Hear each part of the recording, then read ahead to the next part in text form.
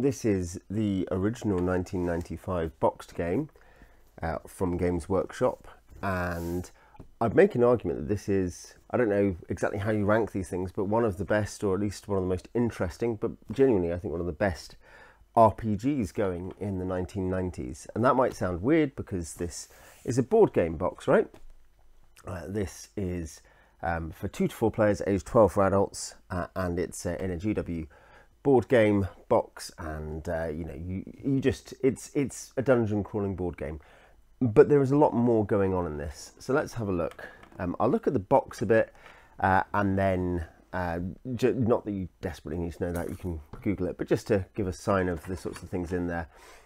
A relevant thing, you obviously get lots of stuff in here. You get lots of dungeon doorways, and here's an orc archer figure, and here's a dwarf warrior. You get 4 warriors in the box, and you get all the stuff to do with them. You get you know, event cards, that's random encounter cards basically, dungeon cards, the rooms you're in. You get the tiles themselves, which are very nice, and I can show you one there. You know, good thick cardstock. It's a well-produced game. You also get 2 types of die, which are the very quickest observation. As you see, you get a tiny die, you get a normal die, and a tiny die. Normal die, tiny die. The tiny die are used to record wounds on monsters, and wizard power, and a couple of other things potentially. But there's, you know, there's things like that you can use the small die for, and it's theoretically sort of ergonomic because it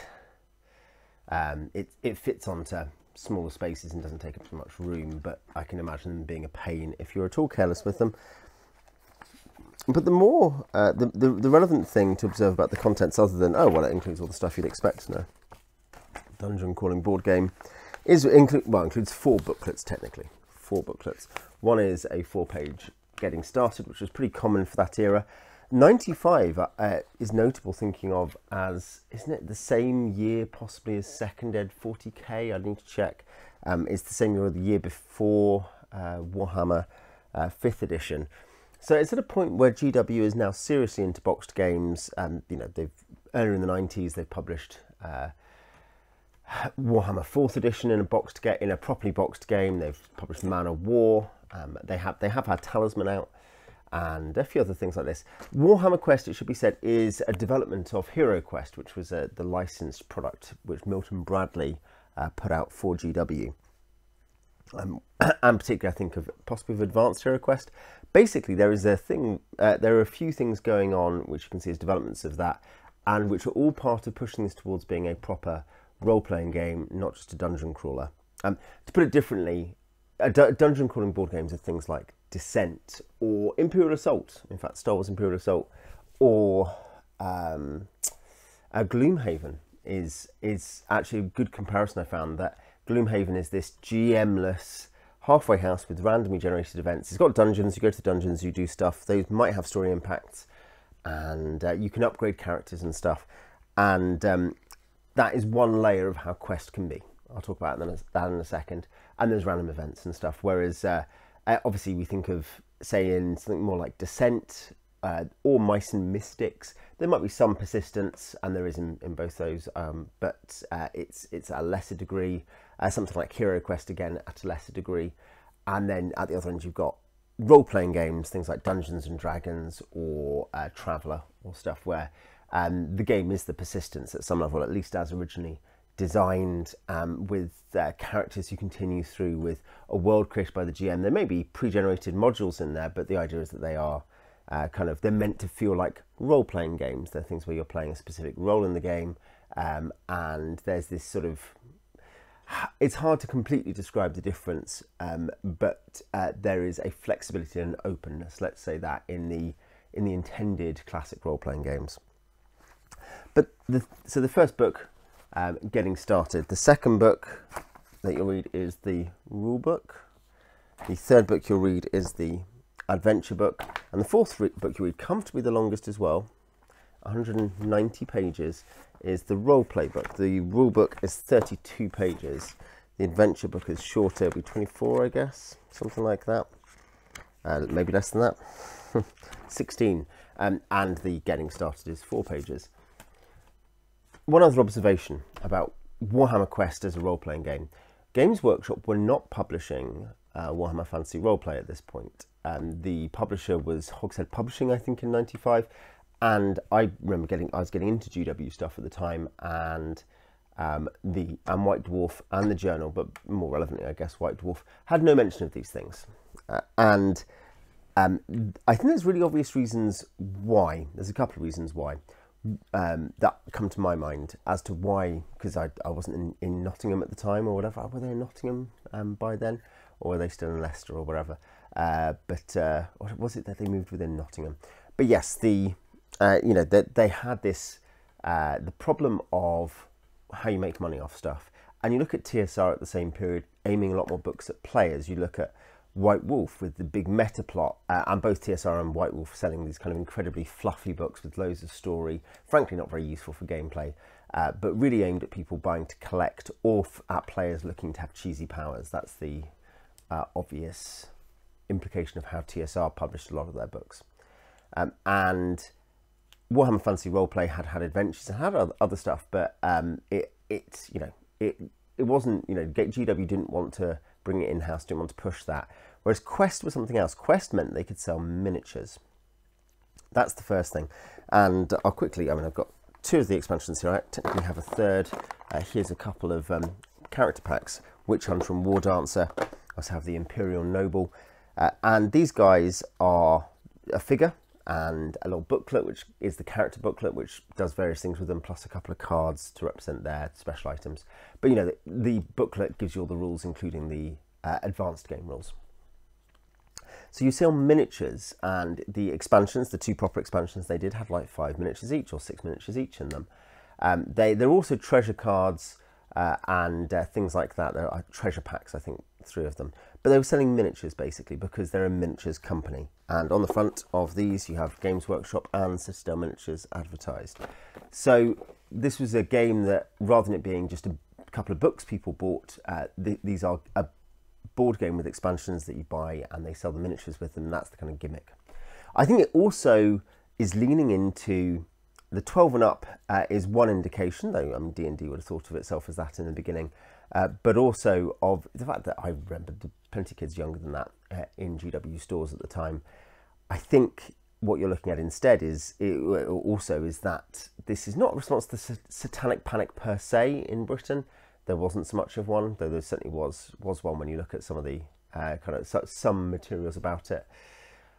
But I think the idea of it being a family-friendly, colourful pictures, fighting monsters game, very much posing heroically. The characters are heroes, rather than this much more, we use the word grimdark, but grotty and nasty and corrupt world in the fantasy role-playing game.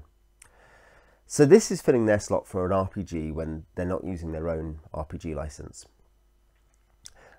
I said it's more than a rule book, and that's where the most relevantly the third of these books comes in, the roleplay book, which adds in, it's got 3 main sections. They are basically linking games, warriors development, and the games master. Those are the 3 sections. And there's also a complete adventure, and I'll say why that's relevant as well. Surely you're always playing an adventure, but a complete adventure for a GM to run. What we will do first, though, is we'll talk about the core play and the core concept. So you've got a rule book. It's not a long rule book. There are it's not particularly heavy either weight-wise. I think it might be 2.8 on BGG, but it's typical GW rule books of the time. Not tiny text, though it's not massive. 2 columns. The rules are not terribly complicated. Having played through it, several times now, having played and enjoyed it a lot, it's got a couple of odd little inconsistencies or unclarities, usually cleared up quickly. It has one specific issue which they more or less fixed with a White Dwarf, which was so therefore semi-official or official rule called Hidden Passages, where you could get an event if you only had 1 T-junction and you got the event, and you're in that and you got the event Cave In, you could be trapped possibly on the right side of the dungeon to leave, but in a way that you couldn't progress the mission. And essentially, because this is purely random, you know, based on the random event system, no player choice had got into it. It was bad luck about where it came up. And hidden passages was essentially a way to either continue the dungeon after you'd finished the objective room, which is the kind of the boss fight, or if you got trapped from cave-in and you couldn't progress. And so there's a few odd things like that that are missing. There's a few inclarities, but it's generally speaking a pretty transparent and easy rule set. And though I made errors, or we made errors, played it with my sons, in fact, the first few times, it wasn't that, you know, it was pretty easy. I enjoyed it a lot. The combat is probably the exploration, and I'll go through a bit more detail on these. The exploration is okay. The combat is pretty fun. The randomization, which is mostly on the exploration side, is very swingy. And there's a couple of things like that, basically, that you're like, okay, this is a solid rule set, a good rule set even, for a dungeon crawler, you know, compared to Hero Quest, compared to later on. I'm not having played some of these games. Mice and Mystics is a better dungeon crawler than Mice and Mystics, which came out 20 years afterwards. It is probably about as fun and slightly less complicated than Imperial Assault. You know, take that for what it's worth. But yeah, the basic cycle is that you, I'll get out a couple of these bits just to demonstrate. You know, you have you have a deck of the dungeon cards you need. The objective room, the boss fight, is in the bottom 6. It's a deck of 13 cards, and you can either have it strictly randomized, or you can use a scenario from the adventure book, which is the second book, which is an integral part of it, because if nothing else, it has the escaping rules, and it has the objective room generator for monsters. So this is your starting room, basically. You've got a starting room. How about, we'll do it this way. We'll do it this way. So we've got a starting room, and your fellas come in. One of these is the entrance. Your fellas come in, and these are the core 4. You've got your barbarian, you've got a dwarf, you've got an elf who's a bowman, basically, and very nimble. You've got a wizard who's the only magic user. You, at the start of each turn, there's 4 phases. The power phase, the wizard generates how much temporary power he has for his spells. He also has a set amount of consumable power that he has every adventure, which is more fungible. And if it's a 1, there's also a random event. You draw an event card. The event is usually bad, kind in the sense it's usually dangerous, but not necessarily bad. Even the traps, there's a trap event where if you roll a 6 on it, on a d6, it actually ends up being a treasure. You'll then, if you're fighting, let's say you rolled 1 Minotaur, you go and fight your Minotaur, chop, chop, chop, chop. And when you defeat it, you draw a treasure card. Treasure cards are magic items, generally speaking. Not always, but pretty much, I think, in the core game. And you move around. On your phase, you move and you fight. If the Minotaur is still up, he will then fight back in the monster phase. If you are adjacent to another exit, when the room is cleared, the barbarian in the base game, because he's carrying the lantern, and the lantern, the person is the leader, and the leader has to be the person who explores. He can, if I can fix this on, this is going to be horrendous, isn't it? He can explore the next room. Okay, we're just going to leave that. He can explore the next room, and then you as it's a dungeon room, there will be monsters automatically in it, in fact. But yeah, so you do that, you go round and you look for the objective room. When you get to the objective room and clear it, and there may be special rules, minor special rules based on the adventure book, you win the scenario. In the base game, there's technically a semi-competitive element where whoever has scored the most, I'll mention that in a second more, wins, or at least is the best player. So how do you measure winning? And this is the first interesting thing. It's actually via gold. Gold is what you use for basically for any sort of victory or advancement in the game, and you get gold per monster that you kill. You get gold for treasure that is unused at the end of the game. And this is a weird one. This is only in the roleplay book. It should be in the core rulebook. much like the escaping rules should either be in the core or the roleplay book. The wizard earns XP for healing other people. So, GP. GP becomes XP in the advanced game.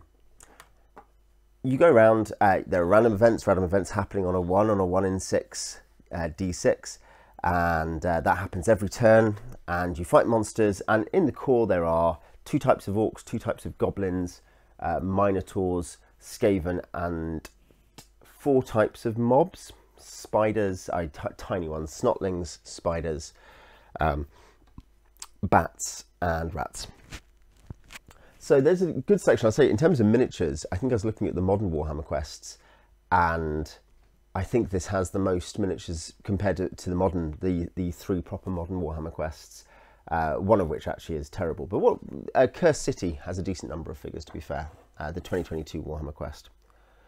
So yeah, that is the basic cycle. There are also other kinds of rooms, corridors, and so on. The objective rooms can have special rules attached to both the room itself, and the missions can have special rules. And basically, the way you play the game is you take your 4 characters, and there are some random generation things to do with generating how many wounds they start with. The wizard randomly generates their power tokens and their spells, things like that. They're all good at different things. The barbarian is his highest wounds on average to start with, highest strength, can go berserk and get extra attacks. The elf has a bow and is very nimble, can break away from enemies for free, things like that. The wizard has magic, and the dwarf is very tough and can do a lot of damage with his great axe. So there's character distinction. Each game is going to, because it's randomized, going to feel different. You've got 30 adventures in the adventure book which have special rules, ranging from the one they recommend you start with, which is the first game we played, which is using the fighting pit. It's called Free the Prisoners. In that one, there's no special rules for the room, and that ends simply with any goblins generated on the final room are Skaven instead, and you get a certain amount of gold randomly, basically, based on how many prisoners you rescue. And then there's more complicated rooms, big final boss rooms.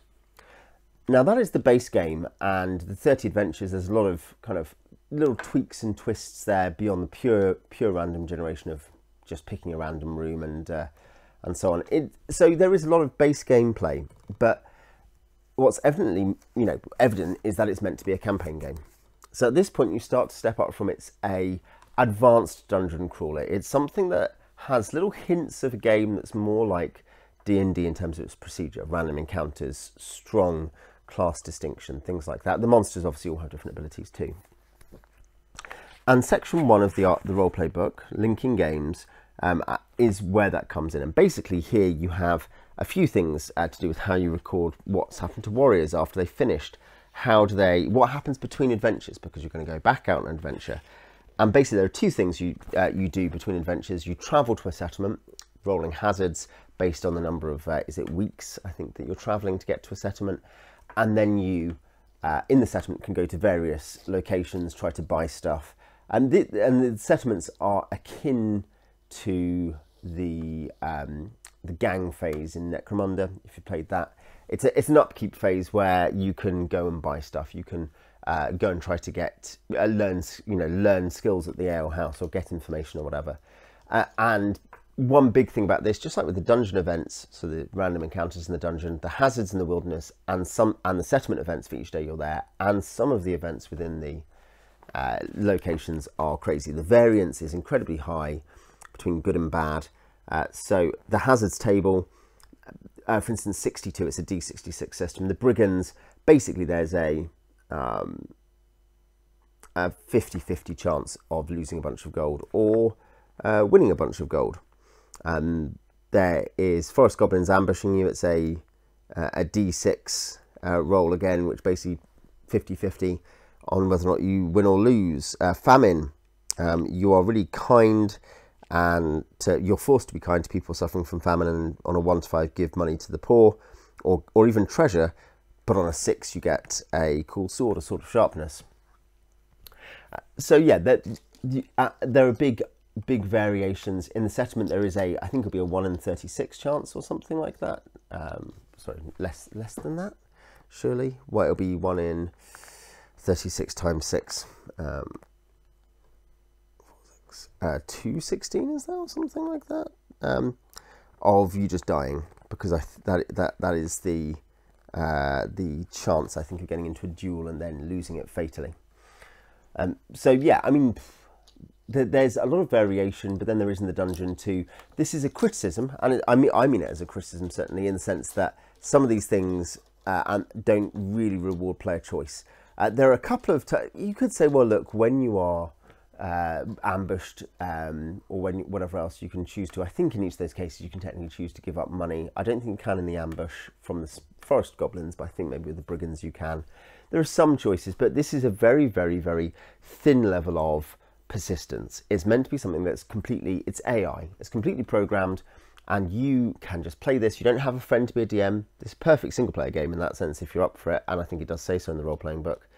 But you know, you can just play this on your own, or with your brother or your dad or something, and there's no GM, and you're playing basically your own Warhammer role-playing game where you travel around and then you go back out with the same warrior. And the point is that warrior, and it'd be weird to do section 1 where I guess you can buy stuff, and each of these characters, each of the core characters, has a favoured location. In fact, mostly that only they can go to. The wizard can go to the Wizard Guild, the elf can go to the Elf Quarter, the dwarf can go to the Dwarf Guildmaster, and the barbarian really likes the ale house, but he's not the only person who can go there technically. But yes, there's a degree there where you can gain stuff, but really you want to use the majority of section 1, therefore, with the first half of section 2 warrior development, which gives you training time and the ability to both go up battle levels, which is, what it says on the tin, it's levels. I can show you.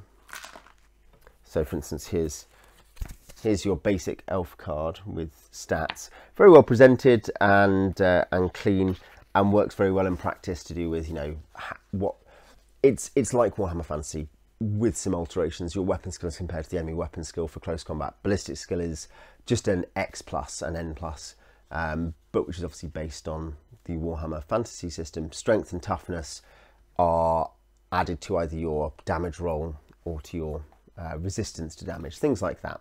There are a few other things, but then the Elf Advanced Profiles just gives you stats when you go up 1 level. That's all pretty easy.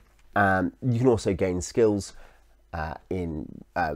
based on more or less luck, I guess, but you can also gain extra skills as you go along. That's the kind of the basic idea, but the interesting thing here is, I think that shows that you're pointing to, it's very much a game, and this is going to be relevant when we talk about the GM section, is that gold is used to train. By that I mean you have to pay the amount for your next battle level. The XP needed is not asymmetric, alas, for my D&D friends, my old school D&D friends. It is just 2,000 each for the first level or whatever it is, and for the second level, and then I think it scales up. So everyone is essentially a fighter in D&D terms. Everyone needs 2,000 XP, and you buy it. And of course there are other things to buy, so here it's not strictly gold for XP, because that same gold could be used instead for weaponry, or for class-based activities that you need to spend money on. Like, I think the troll, I don't know if the dwarf has this, I don't know if the Dwarven Quarter has this, but the Troll Slayer, for instance, can donate money to the Troll Slayer Shrine for potential benefits. All of that, by the way, is very randomised. The Troll Slayer, for instance, you then roll 1d6, and if you roll a 1, you're kicked out and you can't do anything there. You've given money, you've just lost it. It's a sort of, there is a very Warhammery in terms of the board games of the time and the attitude of the time, and you get this with things that Dave Jones actually says in the roleplay book, but there's an anarchic, silly, farcical, slapsticky element where I think you're meant to roll with this. This is meant to be that it's dumb and just annoying things happen, and that's the thing. You see people talk about house ruling random events down to a maximum per room or per dungeon or whatever, in the same, you can see the logic behind that when there's such variance. But yeah, basically, you do that, you gain skills, you can spend some money on equipment, and then you spend it on leveling to get to bat, which means that though it's very surface level in terms of there's no sense of you being like, oh, I've searched for something and I found a treasure, or this has happened. Instead, you just automatically earned gold from killing an enemy, and then you earn treasure from clearing a room, in fact, specifically. That's all very mechanized and dull in terms of its own, thematic power. It is the rudiments of something close to a gold for XP system, where the core thing you're doing is earning gold from the dungeon, and so as opposed to story points from having defeated the enemy. When you defeat the final boss or whatever it is, you get a treasure card, or whatever the rules for the adventure say. The basic loop, therefore, is actually not very dissimilar, though it has obviously some differences, to once you're in a persistent campaign. It has strong similarities to early D&D is the most obvious comparison, as opposed to Traveller or something. And by that I mean is you go to a dungeon, you go through the dungeon, you clear the dungeon, you get XP by picking up gold functionally, you get treasure, you clear rooms, you eventually clear the dungeon in whatever way you want to. You don't have to actually finish it, you leave.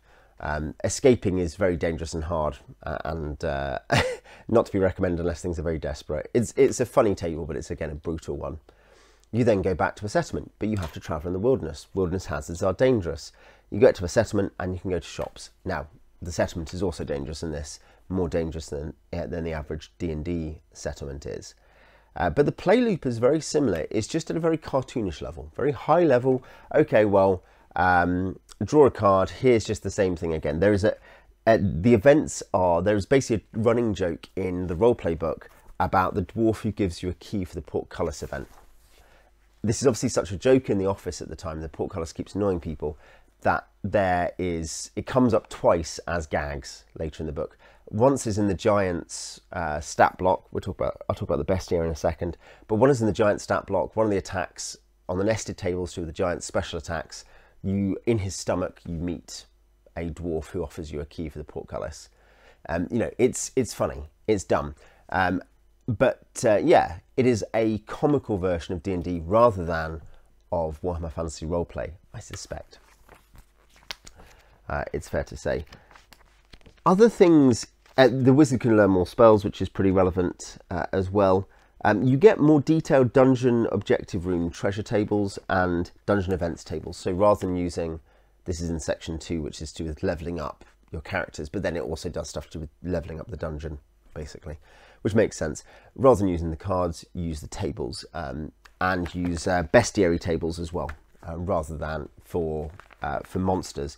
So essentially the idea is you don't use the events on the cards, you use the cards to determine whether it's an E for event or M for monster type event, and then you refer to the tables. So you get a much wider array of things that can happen, albeit, including much more powerful effects, but yes, still dumb. And the same for treasure, you generate random treasure, which means there's a lot more options, far more options.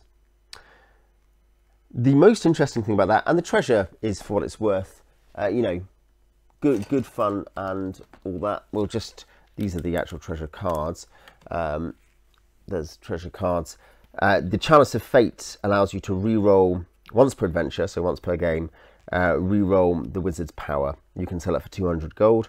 Incense of Healing is use once then discard, but once you use it, every warrior gets 2d6 wounds restored. At first level, and in the generic game, remember that's all you'll ever be, before adding the roleplay book, the barbarian maxes out at 15 wounds. So you're going to have heroes with kind of 10, 12, 14 wounds. Ring of Invisibility, you can just be invisible for one turn. That's just gold, which you record and discard, albeit it's only 3 gold. A spear can be thrown against an enemy. It's a ranged attack option for someone who doesn't have a bow, because only the elf has a bow on their sheets. Everyone starts with bits of equipment, special equipment and stuff. Again, differentiating the classes in the base game. So yeah, the events and the events and the treasures are much more varied once you add in that section. There's also an extensive bestiary, which is one of the longest sections in this book. It's it is it's going to be 68 pages of 192 or something. So it's about a third of the book as the bestiary. And the bestiary is based on the idea, well, it's based on two things. One is based on the idea that the dungeon needs more variety and it's going to level up. You know, it's going to level up with the characters. There are 10 tables for the characters. As they go up in level, they go up to 10th level. The dungeon goes up to 10th level, and when the average level of the party goes up, so does the dungeon. There is actually advice on that to do with mixed battle levels and mixed parties, and it's plain. This is another interesting reference as you add in that stuff, and as you're replacing heroes that have died, or as new players join your campaign, you will start to see. It's another kind of thing pointing towards the role-playing heritage of this board game, which is that Dave Jones says, look, you know, it's awkward to do this set of things, but it is possibly worse, or at least lamer, to just have someone come in at the same level as the rest of the party. You're a level 3 party, so you have a third level new character join. What instead he says is, and this should sound familiar, is one, you could have a stable of characters and you're leveling up characters on the lower parties, and then they can level up and join the higher level party if needs be. And two, a mixed level party where you've got a low level barbarian with high level guy, you know, other guys, he'll level up quickly if he survives because of the amount of treasure you'll be getting, and he'll be getting. That's something where, because of the exact way the gold works, that might be more mechanically dubious if you read just the rulebook version of gold. There's an interesting thing where it's obvious that a couple of references suggest, for instance, treasure in this room should be shared out as is appropriate for the characters involved. You know, treasure going to the right character. It's obvious that once you're into a more persistent campaign, the idea that you might measure who won a dungeon by who got the most gold becomes less attractive.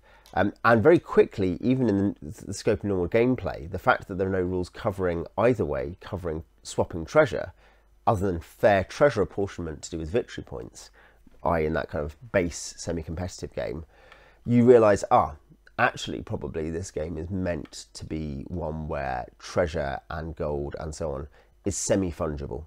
And as I say, particularly because there are references to the idea of sharing out treasure as is appropriate for the characters to use, even though that would technically be unfair for the gold.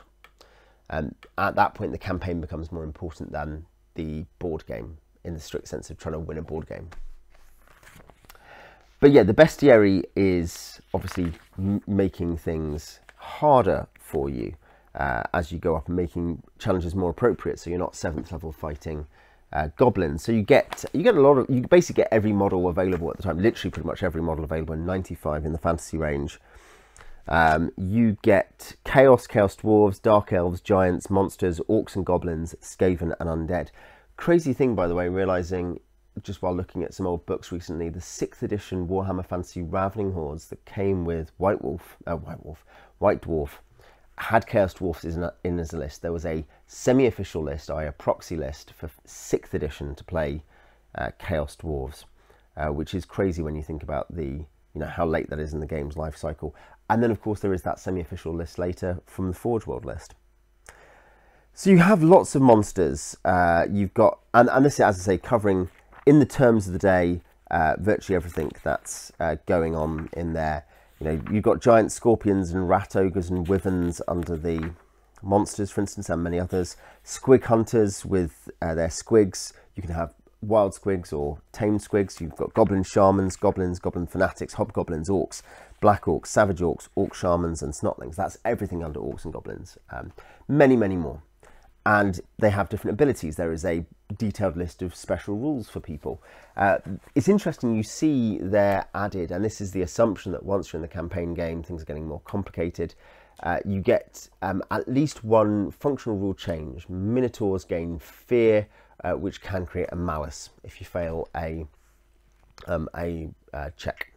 There's a new stat introduced in the section 2, or in the next section 2, but yeah, basically you can see more stuff is getting added, and there is an attempt to cover more situations and to give a lot more life to this. And of course the expansions, which both the big official expansions have 6 new adventures, is it, based on their new objective room. So you could get up to 42 official adventures from the expansions, and then at least another 6. I'm not sure, I don't remember if there's any other for White Dwarf, but off the Skaven special objective room that came in a White Dwarf issue.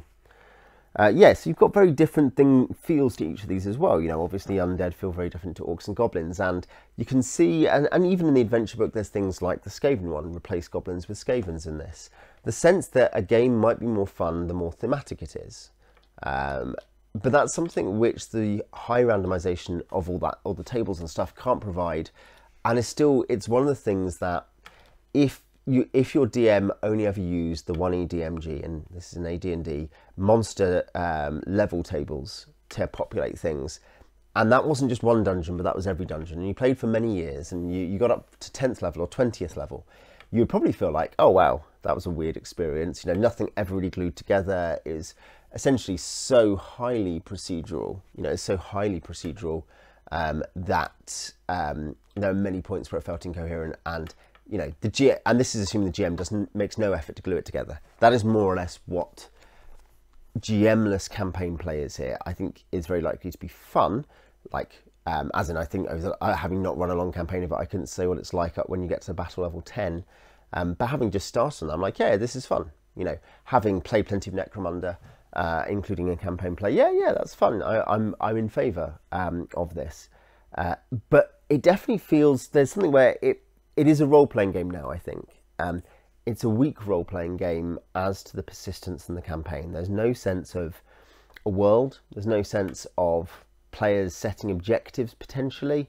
There's no sense... and the dungeon is not super interactive. So, as I say, it's a mechanically very simple one. It is slightly more complex than your rules lights out there nowadays. It's a better game than those rules lights as a game.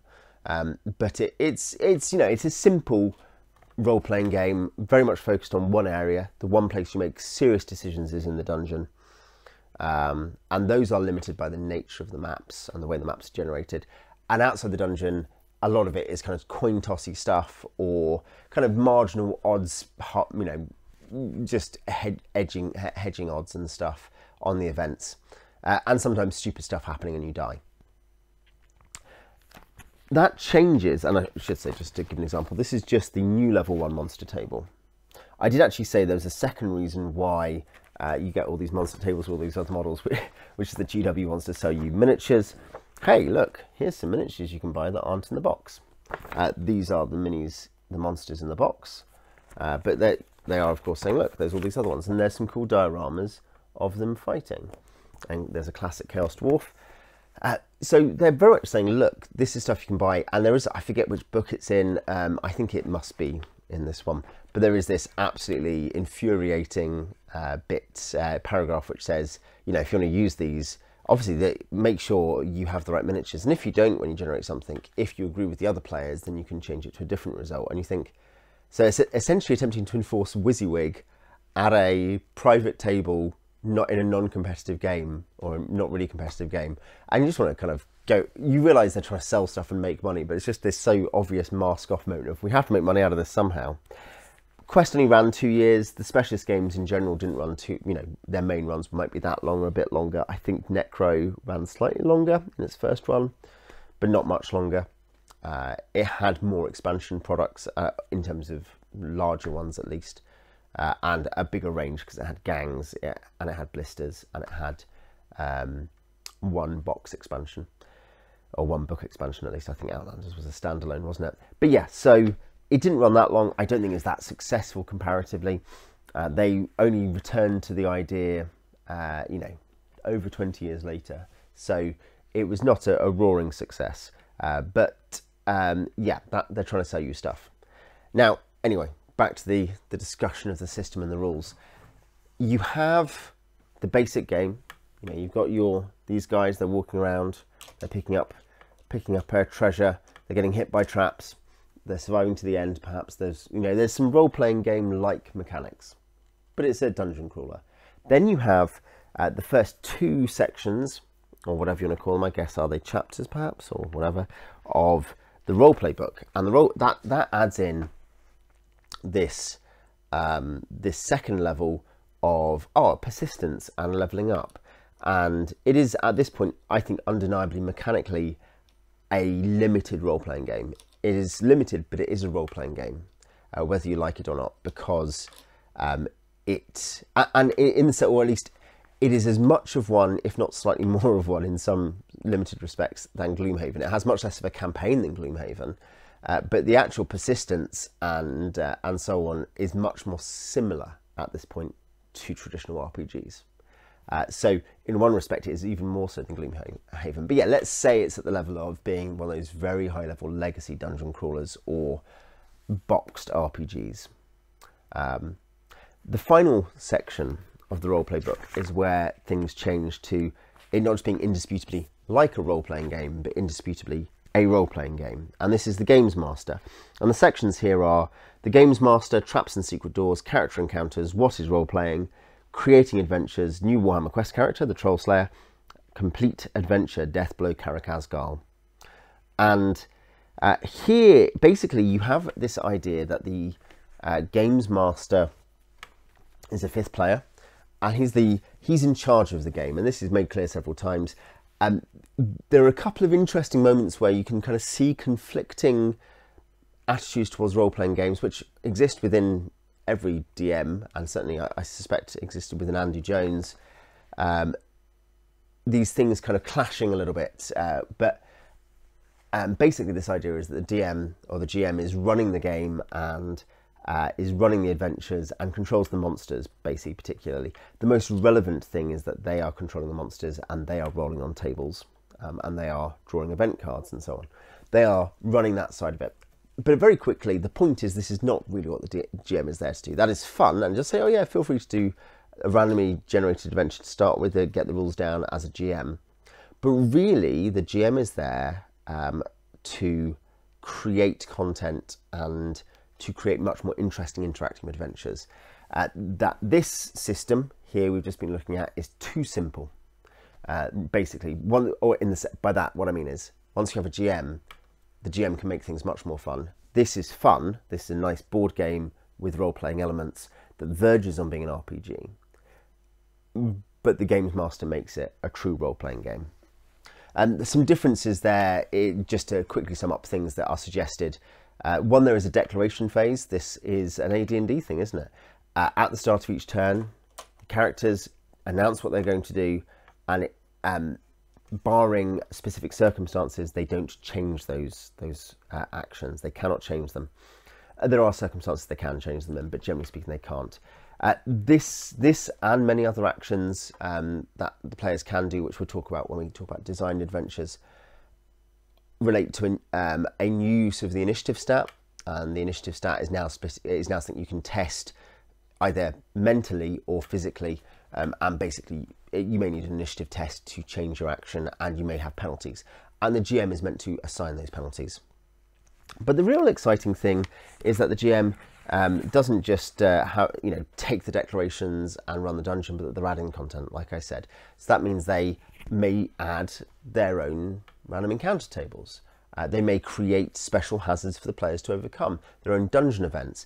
They may create their own, there's a suggestion, well, look, rather than just doing the generation to get to the settlement, have a map with options for where to travel, and where you, the GM, know what's in those cities or those towns or those villages. And of course there could be hooks, like I think the suggestion is if they go via one village on the way to the city, so rather than going the quickest way to the city, they go via a village because it's closer, so they can stop there and get some stuff. Oh, there's a rumour of a new dungeon, so do they then go back to that dungeon? Well, that's a decision they can make. And you see here the GM opening up the world to the players. But most importantly, of course, it's that the GM can create new adventures. And those adventures, and Karak-Azgal, which I'll flick to straight away, in fact, from here, is the example of this, Deathblow, Karak-Azgal. This is, uses a system called Deeps, which I don't think you necessarily need to use for an adventure, but is the idea of like linked dungeon levels. You know, it is in that sense like a D&D dungeon. And here you have a map. The map is preset, and the map is keyed. So it is like, again, like a D&D or RuneQuest or even Traveller Adventure or whatever.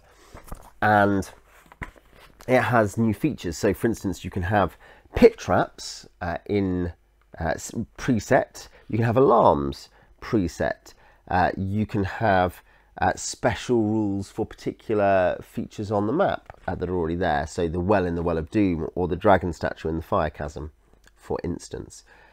So you have all these options that you can put in because the DM is running it. You can have secret doors, and locked doors, and the locked doors might be able to be broken down by being smashed potentially with strength checks, or perhaps not.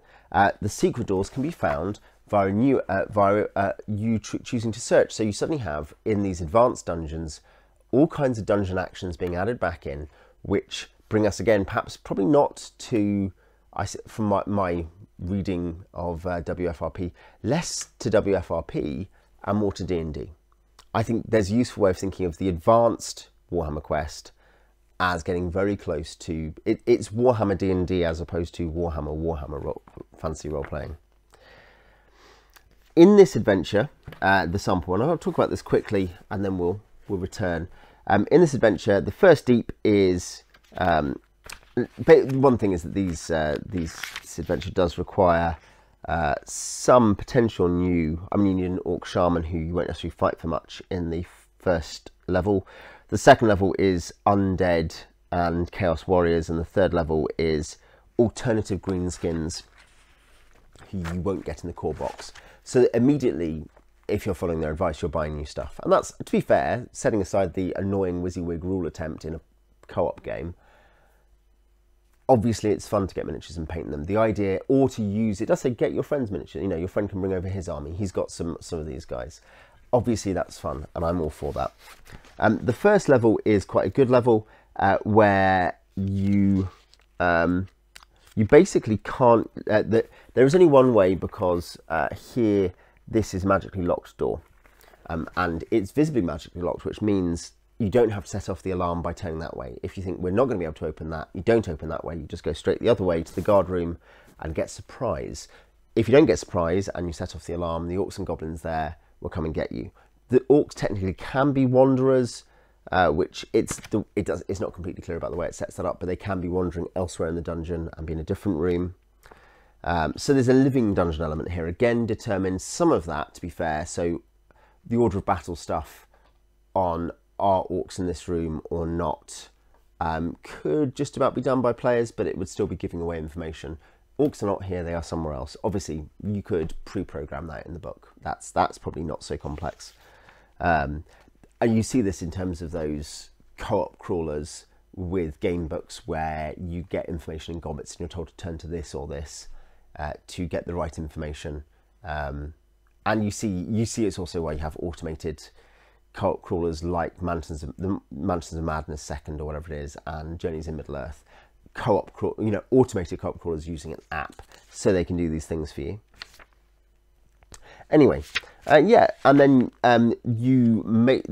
basically you may be able to discover, using searching for secret doors, the secret rooms, and you can technically go down. I don't think there's any reason you can't go down to the second level straight as soon as you get into this middle room. That would mean not killing off the Minotaurs and not even finding the stuff you've been sent to find up here. You're less likely to go down that way though, because you're going to suspect there's things you need. The second level, undead themed, there's a whole thing where you start with a character encounter, though it ends up really being a villain encounter, but character encounters are things you're told you can build. You know, this guy might come and join you on a quest, or he might ask you to do something, or they might be civilians you have to escort out. Character encounters are things, again, the DM is running as NPCs. But yeah, the second deep is a similarly theoretically slightly looped map, but in this case it's a more legitimate looped map, I guess, and it's relevant, but because part of the loop is a trap room, that's obviously a slightly different vibe. And in the first case, the loop was one way. You couldn't actually go via it. The secret rooms created variation in terms of you could solve problems by finding secret rooms. Now, of course, one reason why wouldn't you always search for a secret room? The same reason as in old school D&D, because you're rolling every turn to see if there's a random encounter. So there are costs. There's not a light cost. There is a rule about light to do with everyone needing to be near a lantern, but there is not. You don't run out of torches, basically. But what you can do is you can waste time exploring and get killed because of it. Yes, the traps can be more interactive because there's a GM. But in this one, yes, if you rescue the necromancer from the first room and you think he's just a normal guy, he will then end up later fighting you. There's various monsters in there. And then there's a really interesting thing. If you find, if you rescue, is it this guy? Rescue, is it? No. Here's an interesting one. At the end of Deep 1, if you rescue one of the dwarves who's gone missing at Karakazgal, he will say, oh, I'm going to go home now. Do you want to come with me or not? And you can either go home with him, and that's good because, you can go and train up or whatever, or buy stuff if you've got enough XP. You're not likely to have enough gold to train after one adventure usually, but you might do. And more to the point, you may want to heal up. It does suggest if you immediately continue, you'll heal straight up. I'm not sure that's probably bad practice. And it does say, just give them, if you need justification, give them some healing potions they find. I don't love that as an adventure principle, but just explaining how Andy Jones does it. But if you leave with him, you can go and heal and you can go and train, you can go and buy resources, refresh your treasure. If you keep going and he goes off on his own, then the enemy isn't warned. If they are warned by you going away, the Chaos Warriors have set traps and you have to deal with traps. There's a cost to your decisions to travel or not. That's really good. This adventure is better designed than most adventures for D&D in 1995. It may be better. I think Cordell publishes maybe just at the very end of 95. But yeah, or at least he's on staff then. The Pit of Darkness is, there are two ways. Technically, you can break through either way, but Grimcrag's resting place, the door into it from the other way, is one way only. So there is again the idea that you're meant to be forced to loop around. Even if you break your way that way, you can't loop. So again, though there's no loop here, it's also a limited choice because again, this is locked, and you need to get a key and stuff. These are limitations to this and it's partly based on the tiles that exist. I think if you had twice the tiles, you'd see much more complex dungeon plans. And that's a limitation of tiles versus, and it's the same with if you're using dungeon tiles for D&D, but tiles compared to just drawing it on a map on a piece of paper, grid paper. But yeah, you go through. A relevant thing is you get trapped here, so you couldn't even go back. There's a cave in, and there is a really fun trap, which magical loop corridor, where if you take this door here, you end up here. And it does give detailed instructions for how players might work this out, based on them waiting in ambush, or based on them seeing a light ahead, or based on one of them staying behind and everyone else going around and then them turning up behind them. That's clever. Of course, as soon as you realise there's a trap, it's a loop, it's an illusion, you search for the secret door. But that's a really clever, again, you should just use that in a D&D dungeon if you play D&D. You find your way around, there's a bunch of encounters. The well chamber in this one will fill up. There are a couple of bits like this, which is again, I think, partly based on the limitations of the physical design, even with all the new actions you can take with a GM, which is that the GM advice is to discourage the players from accessing the well first, because then it floods up in 2 rounds and everyone dies unless they escape, or whatever it is, rather than just letting the players pick. Generally speaking, this is still a game. It's still first and foremost a game. That is one of a couple of examples like this. The vast majority of the time, the emphasis is on being fair, on providing a challenge, on the players shouldn't have a walkover, but they also shouldn't be just overwhelmed. You could say it's balance focused in a way that 4th edition might be of D&D, but 1st edition isn't. But of course, there is that in dungeon tables and in general adventure design principles you see that Gary designs for the level he's expecting the party to be at, not much higher or much lower. There might be outliers, and there can be outliers here based on particular kinds of tables and stuff. So, and 3 Minotaurs is worse than 1 if you're randomly generating them. You can also have, by the book, multiple random encounters happening at once. The Wandering Monster check keeps going. You eventually can find the yeah, you can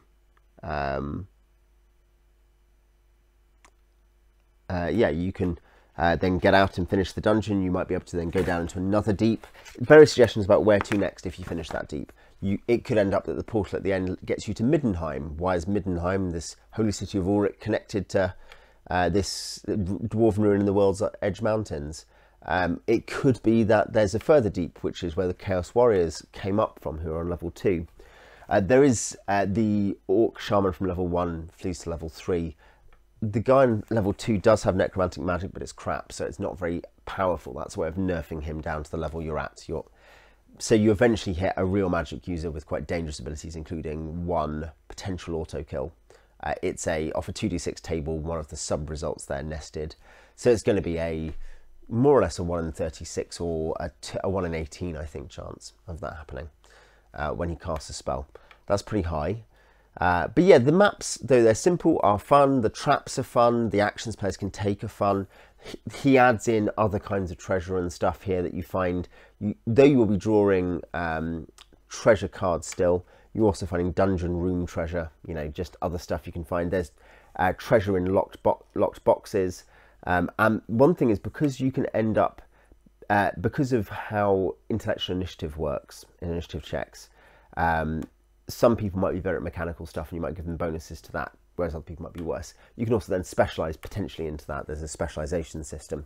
The dwarf basically, for instance, will be better at locks, and especially if you get him lock picks, you might get +2 to his roll, whereas the wood elf might be a bit less interested in mechanical stuff, as might the barbarian. So yeah, this adventure format, at this point, you're just doing a D&D dungeon with a GM using a different rule system and a dungeon tile system. There are and there's a new action sheet, and he does suggest, again, then players might improvise actions. Not everything is covered by the rules. You have to make it fit within what the rules can do, but there's a basic characteristic test. You need 7+ on a modified die roll. So you roll that d6, add your stat, modify it. It needs to end up at net 7+. So you might need 9+, whatever it is, if you're at -2.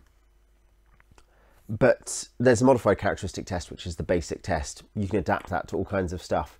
You're encouraged not to let players mess around with that too much. There's the declaration phase. There's lots of stuff which should be reminiscent of early D&D, and where the GM is meant to make it challenging but fair. There's a couple of moments of things which feel more, more story gamey or something. Or just lazy design. No, don't let them pull up the chain, because that will ruin the room. Make sure they check the treasure first so they have the right treasure items. Or again, the particular example is a character encounter where you have a stat line for the characters, the NPC, but you should not let the players see it. And the example given is in case the NPC is on 34 wounds but needs to be insta-killed in an assassination.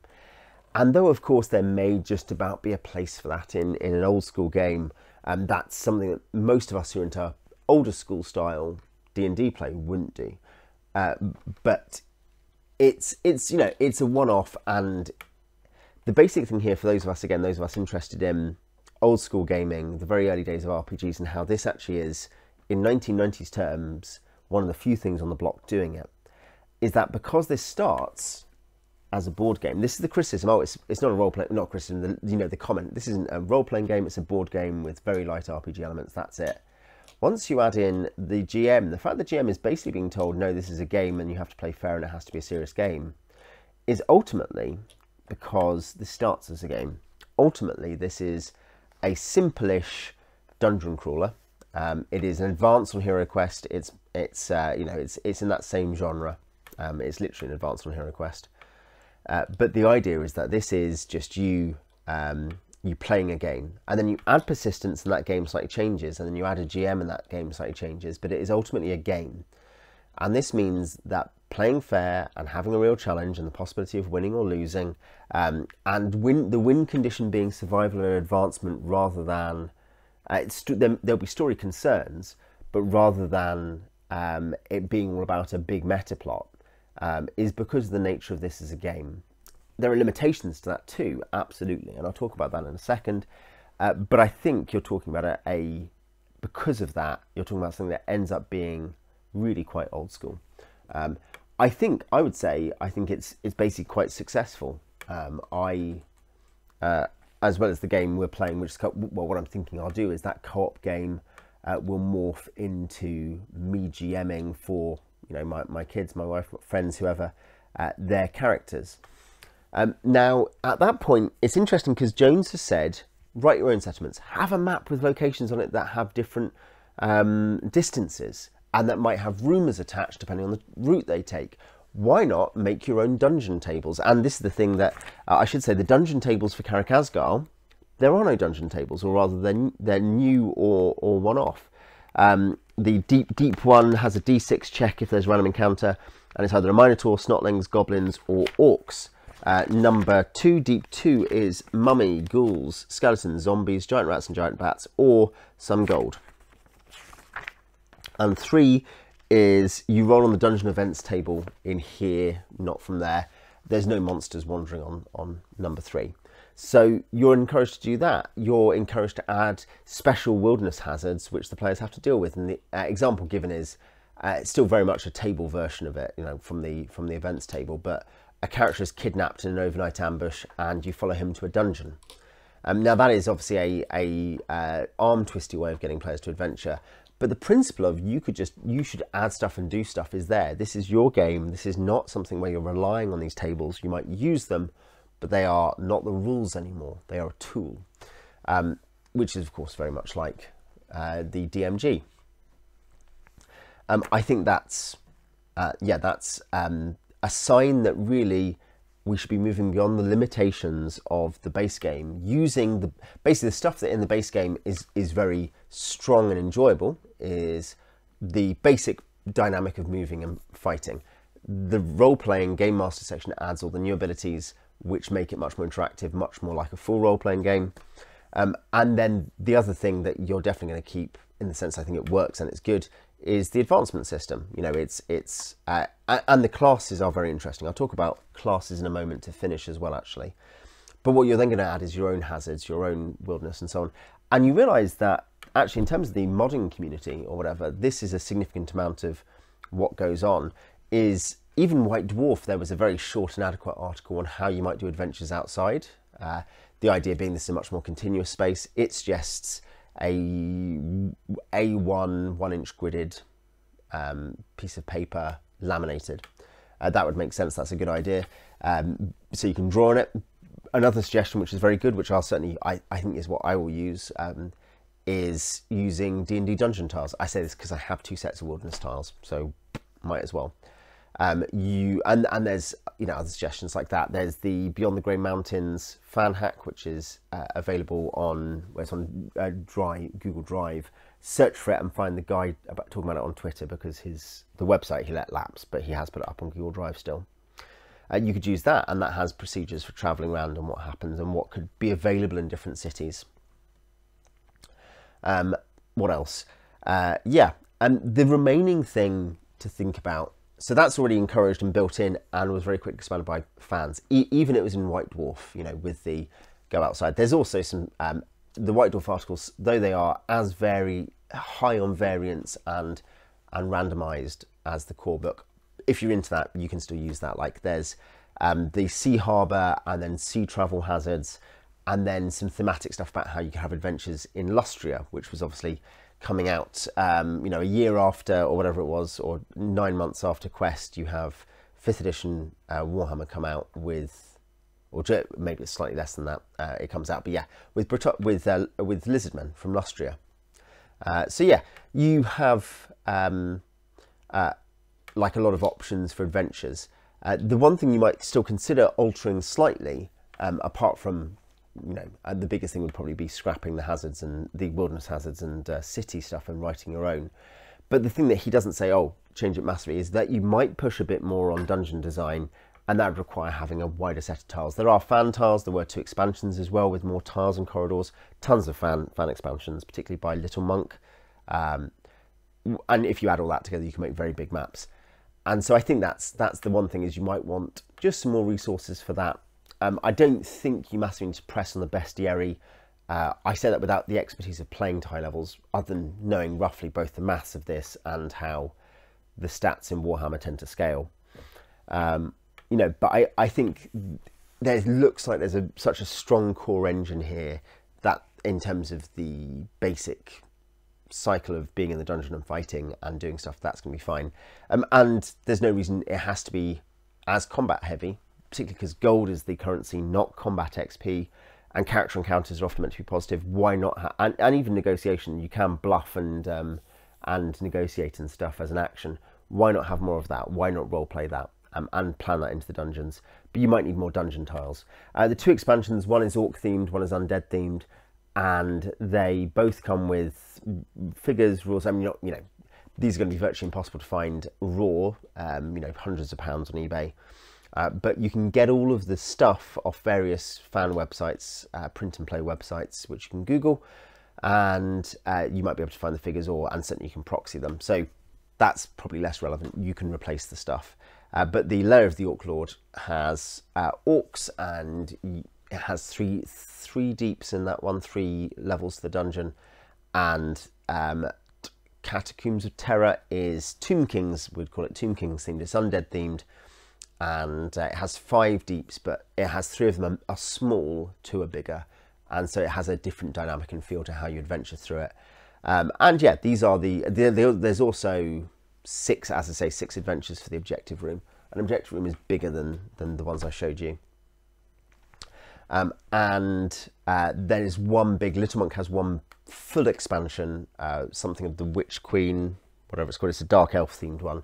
He also has several mini expansions which just have the randomized adventures based on the objective room, plus rules for monsters without a GM led campaign. The final thing to say, and there are also many fan versions of this, but is to talk about the the main expansion packs that really came out, the character packs. And this is relevant to this because this has an entire free character with it who is not in the box, the Dwarf Troll Slayer. There's no figure. You're meant to go and buy an official figure. I have many Troll Slayers, which helps me. There is actually, I think, there's the Troll Slayer figure I think they eventually used for it. I think it's a Dragon Slayer, isn't it, the figure? Possibly. But yes, you can be a Troll Slayer who is a dwarf, so you can maybe be able to go to the Dwarf Guildmaster, but has limitations on that, and has his own location, and has his own rules, like he can't retreat from combat, things like that. But he's also very good at lots of stuff. He can't wear armour, but he has a thing where if he's reduced to 0 wounds, he has essentially an invuln save at 0 wounds, i.e. he's on 1 wound at 5+, while he sings his death song, and every time he's wounded and will go down to 0, he can attempt to stay singing his death song. And there's lots of characters, official ones, plus the unofficial ones. I can definitely have the Troll Slayer, because I have many Troll Slayer figures. I've got the War Dancer, who is another Wood Elf, so uses the Wood Elf rules. I have the Witch Hunter, who is an Empire character, and I have the Imperial Noble, who is an Empire character. There's also a High Elf, one High Elf character. There was I'm trying to think who else. There's a Imperial Warrior Priest. There was a Bretonnian Knight. There's a Pit Fighter, a Chaos Warrior eventually as well. I don't actually remember the gimmick there, like why he's allowed to travel with them. But you get the idea. There's all these different things. Again, you can get all the stuff online. But that is something you get in the box. And if you, most people I'm sure would have been quite happy to have a Troll Slayer and just proxy in either any dwarf they had or anything else they had. A chessman, indeed. So in terms of, there's not much to say about a 20-year-old game or an 18-year-old game in terms of value, but at the time it would have been £40. You're presenting a really big value proposition there, whatever the WYSIWYG stuff. I thoroughly recommend this. You know, it's going to be hard to get, but you can just print and play it, I think is the thing. You can print and play it for basically a fraction of the original cost, and minis you can source yourself out of your collection. The minis are quite nice, by the way. They are monopose plastic, specially designed for this, but they're more heroic and more designed than some of the monopose plastic that came in the £5 boxes, if you remember those, like the goblins, the dwarf warriors, the chaos dwarfs. They're more heroic and more specific, but they're of a similar sort of chunkiness, because plastic, that's how plastic cast. And in the mid-90s, even the metals were only a bit finer, though they were more detailed generally. But yeah, I thoroughly enjoyed it. I'm planning, as I say, to transition the co-op games I'm playing with the kids to a proper campaign of this. This is something which will fulfill. I want to play fantasy roleplay as well, but this thematically and rules level is much more appropriate for my kids, basically. And I think it's lighter in that sense, and you can add in the fun stuff about role-playing games. By that I mean the kind of in terms of the persistence, without massively complicating the other rules. Whereas I think fantasy roleplay both is thematically much darker and is 4th edition, which is the edition I have, is much heavier than this. Anyway, that is me on Warhammer Quest. If you have played this, or if you have wanted to play it, I remember I did in the 90s.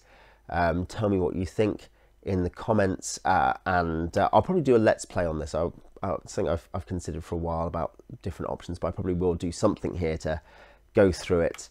But yeah, tell me what other kind of things you're interested in seeing me talk about, and you'll see I've got a lot of D&D content on the channel, so dip into that if you want. I will see you next time.